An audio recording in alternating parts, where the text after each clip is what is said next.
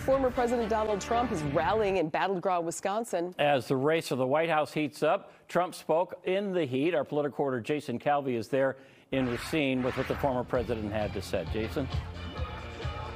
Well, he just wrapped up a few moments ago here as the White House is on the line. This is one of those key battleground states that's really going to help decide who wins the White House this fall. The last two presidential elections right here in Wisconsin decided by less than 1 percentage point, some 20,000 votes separating the winner from the loser. So former President Donald Trump comes right here to Festival Park in Racine on the shores of Lake Michigan. The wind off the lake and cloud coverage is making it quite comfortable right now. Crowds of hundreds lined up all morning to get inside. Mr. Trump criticized President Biden on the economy and the border. He said that former President Trump said he'd prevent World War III. He said he was opposed to transgender sports. This is his first visit to the state since he was convicted in the hush money case and less than a month from the Republican National Convention in Milwaukee. Today he started his speech about the reports he called Milwaukee a, quote, horrible city. Republicans in that private meeting said those words were taken out of context. Here's what the former president said to his supporters here in Racine.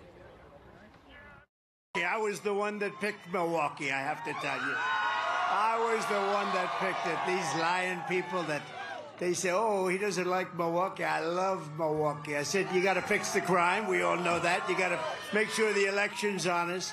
But I'm the one that picked Milwaukee. So the RNC actually picked Milwaukee back in the summer of 2022. Former President Donald Trump then launched his campaign for president later that year, some 3 months after the RNC picked Milwaukee. We're live here in Racine. Jason Calvi, Fox 6 News. Recently at Trump rallies in Arizona and in Nevada, there were people who succumbed to the heat. Any problems today? It's a scorcher out there.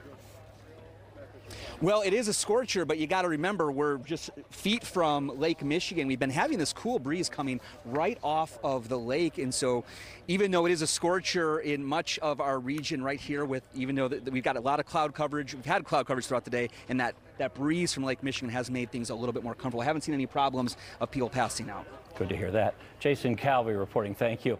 Now, ahead of Trump's visit to Racine, the Democratic Party of Wisconsin Chair Ben Winkler put out a statement that reads, in part, in contrast to Donald Trump's insults and broken promises to the people of Wisconsin, President Biden and Governor Evers have delivered for Racine and southeastern Wisconsin with a $3.3 billion investment by Microsoft in new data centers already under construction on the site of Trump's Foxconn failure. We'll have the full statement on fox6now.com.